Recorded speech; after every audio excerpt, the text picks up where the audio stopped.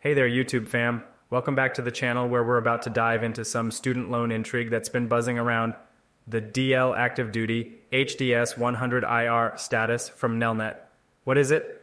And why is everyone talking about it? Stick around as we uncover the secrets behind this puzzling status. So you've checked your NelNet account and there it is, DL Active Duty HDS 100 IR. But what on earth does that even mean? Well, let's put on our detective hats and gather the clues.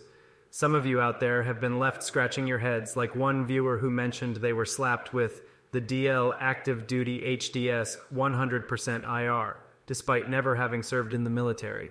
They reached out to NelNet and got a response that their account showed them as active duty military, even though they've never worn a uniform. Is this a widespread issue, or just a hiccup following a transfer? One person had an interesting theory. He suggested that the DL Active Duty label might have been applied across the board due to the COVID pause, which halted interest. He speculated that it could be a blanket term to streamline processes. But of course, theories are theories. It's always best to call NelNet for a definitive answer. And there's more to the story. Other people noticed a change in their status. It used to show a different plan, but now it's displaying DL Active Duty HDS 100% IR.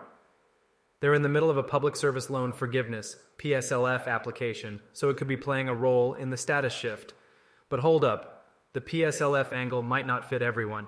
Another viewer pointed out that their PSLF loans are managed by a different servicer. So is the PSLF explanation really the key? Let's not forget the military connection. Some NelNet clients explained that this status could be linked to active duty military service. When someone's in active duty, the government covers the interest.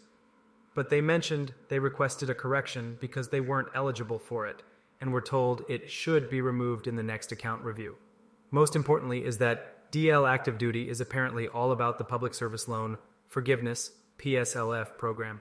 NelNet's in the process of moving loans around and waiting on forgiveness updates before finalizing everything. Oh, and for those wondering what DL stands for, it's direct loan. Yep, those loans backed by the government, not the private ones. So there you have it, YouTube fam. The DL Active Duty HDS 100 IR status seems to be a multi-layered puzzle that could be explained by military service, loan forgiveness, and perhaps even system quirks. Have you encountered this status on your NelNet account? Share your thoughts in the comments below, and let's keep this conversation going. Don't forget to hit that like button and subscribe for more financial insights. Until next time, stay curious and keep navigating those student loan waters.